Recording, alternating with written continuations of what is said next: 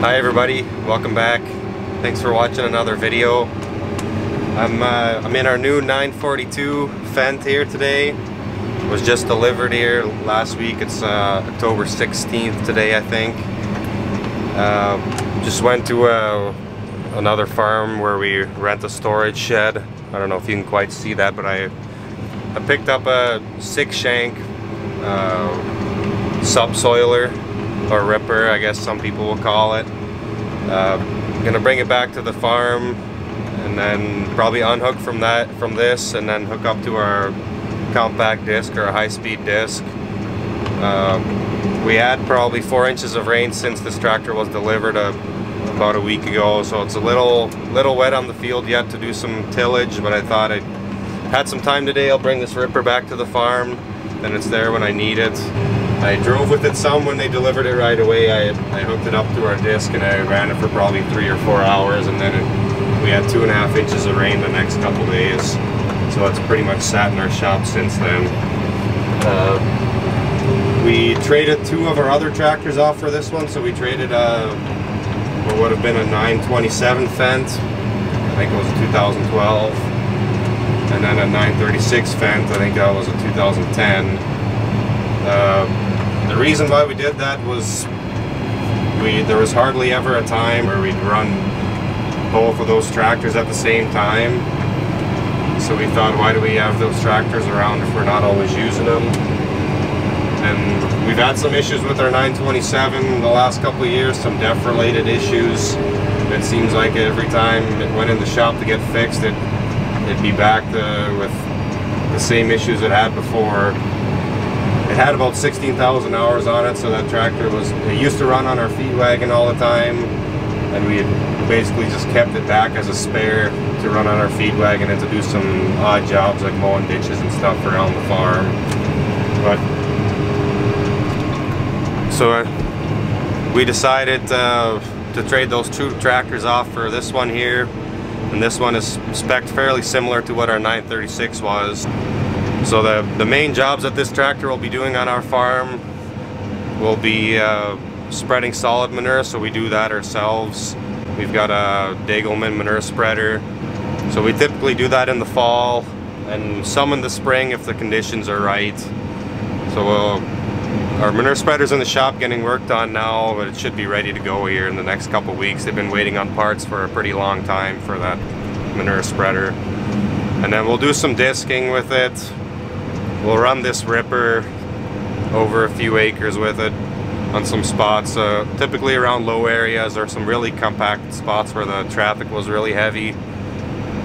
And then like I said, we'll pull our hay or straw trailer. We've got 300-400 bales left in the field yet that are stacked in the field that we need to haul home, so we'll do some of that, or you'll probably see some of that this fall yet.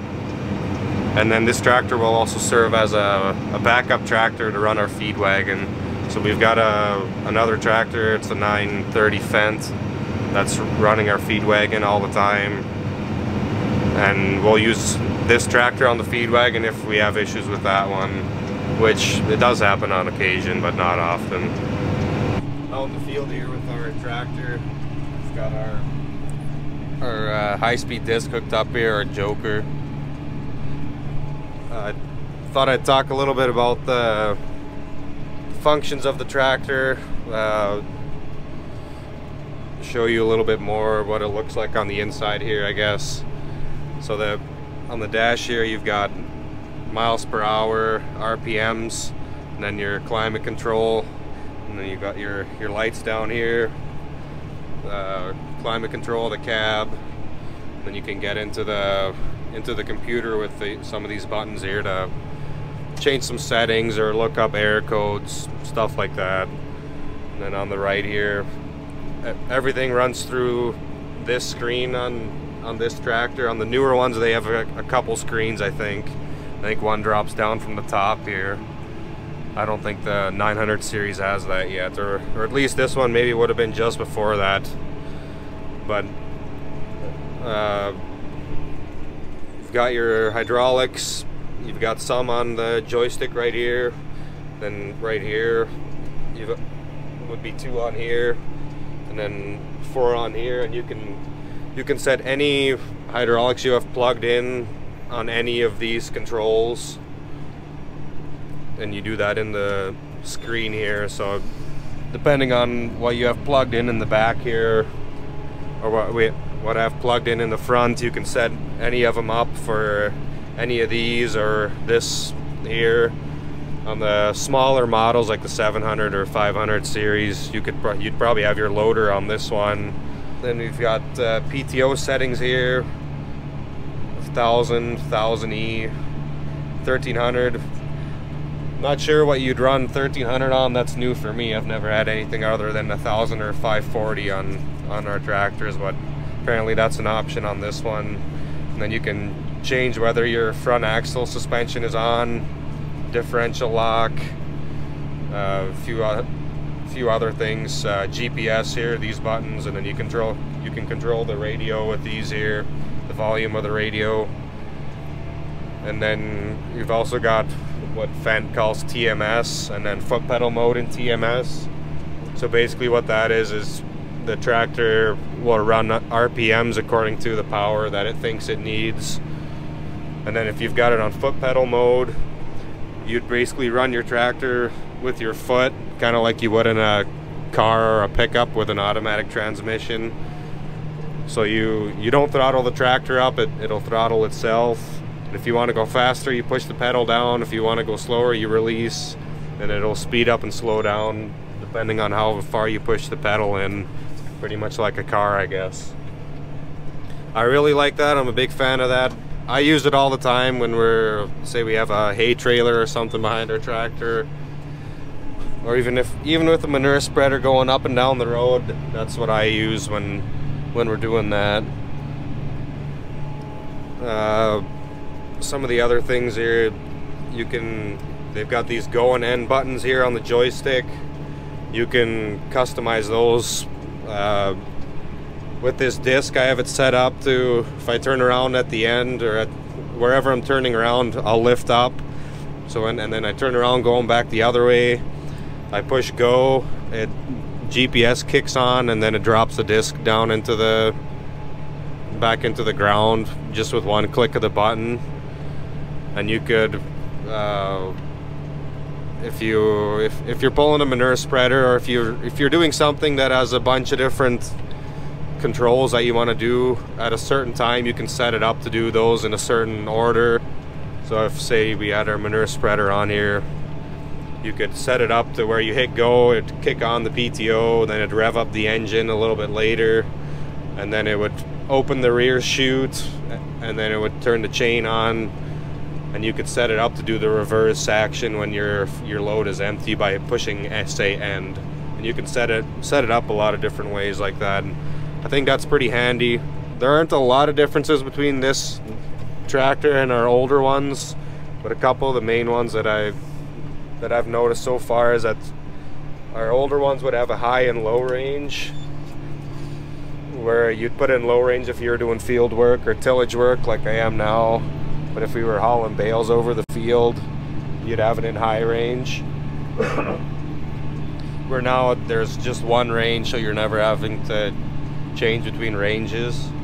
And I guess one of the other big things that's different is our 930 Fendt and the two tractors we traded off, they all had Deutsch engines. This one has an MAN, and this one runs at lower RPMs. So like right now I'm running, I don't know if you guys can quite see that, it's right around 1500 RPMs, and it's pulling this disc just fine here. It's kind of strange to get used to. Supposedly you get better fuel savings. I don't know if that's really the case. We'll see. It doesn't feel like the tractor is underpowered, but it almost sounds like it kind of is. I don't know if that makes sense to you guys, but it definitely, yeah, it's got a little bit of a different sound, or it doesn't sound quite like the other tractors did. It is pretty quiet in this cab. I don't know if you guys will be able to tell that on the video or not, but it's very quiet in the cab.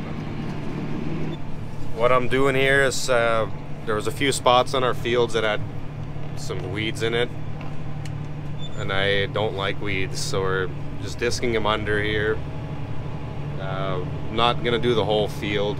We'll put manure on this field in the spring, so it'll get tilled up then, and then once the manure is dried up, we'll go over it again with like a finishing type tillage tool, like a Salford or something like that. We'll maybe stop here and get out and see. Take a look at the tractor on the outside.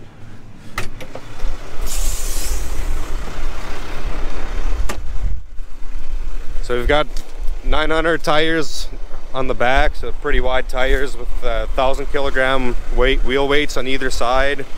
We've got 650s in the front. We do have duals. The hubs are not put on yet. We'll probably do that this winter sometime. We don't really need them now. We've got 2,500 kilogram weight in the front 3-point and a front PTO. Don't really have a lot of use for that, but we wanted to have it on there in case down the road we did have a use for it, like putting triple mowers on this tractor or something like that. And then we did have 2 hydraulic remotes in the front, and then we've got 5 in the back here. And then we've got air brakes, which we use our brakes on our hay trailer, so we hook those up to the tractor. Hydraulic trailer brakes, PTO, 3 points, pretty standard. I've ran it in the dark a couple times. The lights on it are pretty good. Yeah, visibility is very good. What we're doing here is, weeds aren't too bad right here, but you can see those. There's some spots of weeds here that are.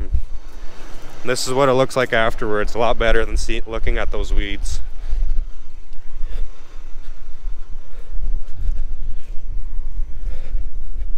So basically, this disc, it's got discs pointing opposite directions, and they're basically turning the dirt over, burying the weeds or whatever to be on top of the soil. Works really good for working in solid manure also, this disc. So you can see that it's kind of a weed patch right there. That's what I'm doing out here. I had been running the RPMs manually at around 1450, because it seems like if you use TMS with tillage, when you pick up at the end, then it throttles down. Then when you put the implement back in the ground, then it doesn't react quite fast enough, so it really bogs down the engine. Not a big fan of that, so I like to run it at like partial RPMs and then let the tractor do the rest from there. It's not quite reactive enough for tillage work, I feel like. So this tractor does have GPS on it. I don't know if you can either set it on a quarter of the screen or you can set it for the whole screen, but it's in the same screen as the rest of the functions are. And then there's, yeah, a lot of different ways you can set it up. You can set cameras up in here, or just information about the tractor, or you can do half screen GPS, I believe, or full screen. So you can look at what your fuel usage is. The radio is also in this screen. The hydraulics, 3-point settings. You can set up, so C1 and C2 here, that's for cruise control.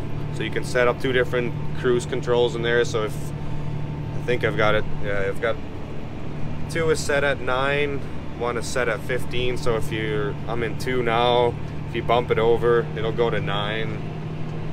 That's what I had been running at. I slowed down a little bit so it wouldn't be so bumpy. A lot of times I'll set 1 up for road speed and then 2 up for speed in the field. So if you're going over the road, you push 1, push over, and then it'll go to full speed on the road.